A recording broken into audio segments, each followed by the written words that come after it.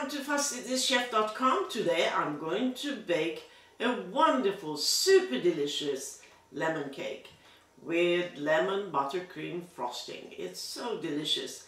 The frosting actually makes sure that you can keep the cake for a longer time than usual. So it's not only just it's a lot of sugar and so on, yes, but you can have thin slices. But it's very lemony, and lemon is good for you.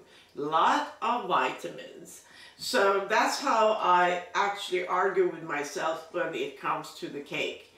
So let's get started and see how easy it really is to make this wonderful, super delicious lemon cake.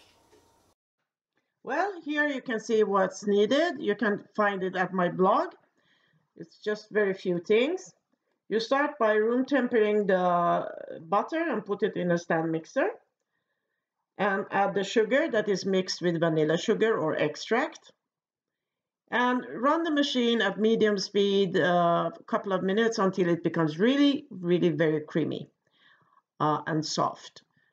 Then increase the speed and add the eggs. I'm making 2 cakes for the moment, that's why I have more. And you increase it all the time and put more and more eggs until you're done with the eggs. And just put the lemon juice and also the milk and let the mixer go for a while. Then you add the zest of lemons and add half of the flour and baking powder mixture and spoon in the rest. Meanwhile, the machine is running. Increase the speed and let it go for a couple of minutes and cover the molds with parchment paper or silicone paper, and then you fill in the forms with the cake and smooth out the surface. And when you are done with the smoothing out everything, then you just take it up and knock it on the kitchen counter. 347 Fahrenheit for 1 hour or convection oven for 302 Fahrenheit. Now let's make the lemon buttercream frosting. And you find also the exact amount at my blog for even the frosting. So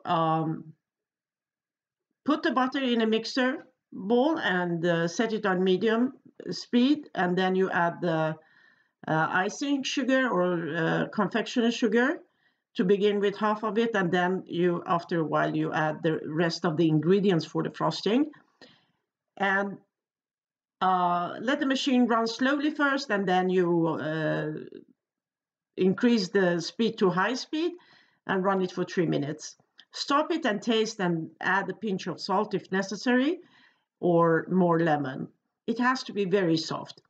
Take the cake out of the oven and let it cool completely before spreading the frosting.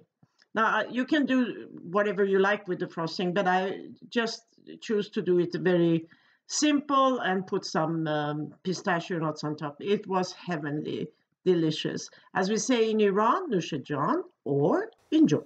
Well, I hope you really like this recipe, so please do consider subscribing. And don't forget, give your thumbs up.